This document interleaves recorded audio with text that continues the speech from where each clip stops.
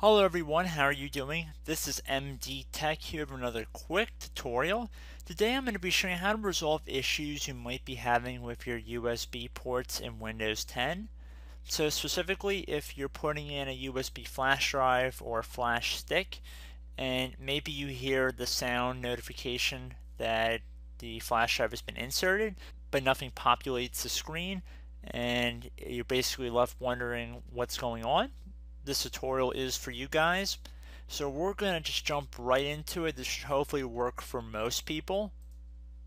So we're going to start by heading over to our start menu and we're going to type in troubleshoot or troubleshooting.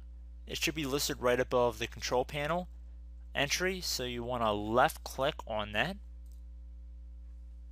You want to left click on the hardware and sound entry here. Underneath device should be the second category from the top. It'll say hardware and devices.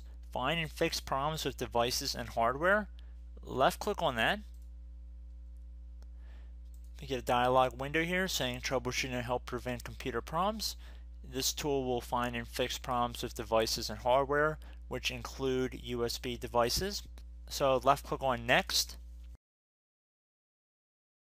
So it'll begin scanning for issues at this point.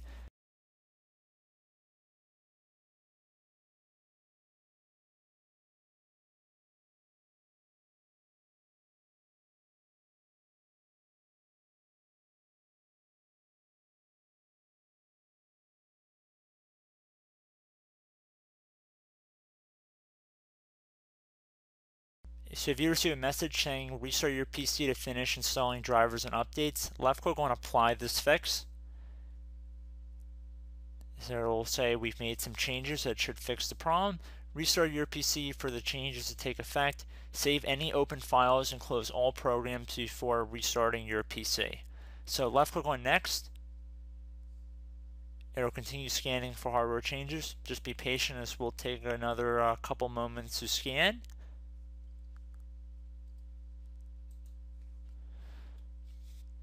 Okay, so the only thing we have to worry about is that we should restart our computer, but hopefully it should resolve any issues you guys have with your USB devices.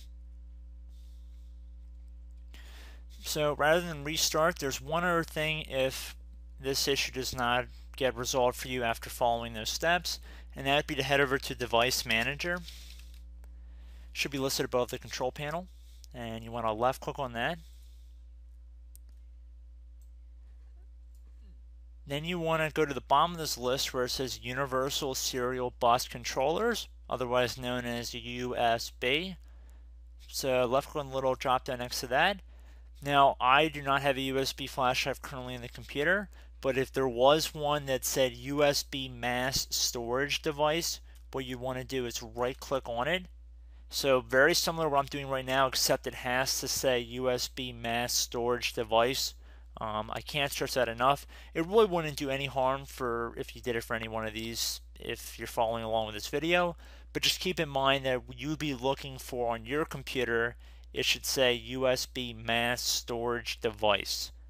So you would right click on that and then left click on update driver software, search automatically for updated driver software, and hopefully it should find a solution for you guys. So this is the best driver software for your device already installed. So you can try that as well. So I hope this brief tutorial helped you guys out, and I will catch you in the next video. Goodbye.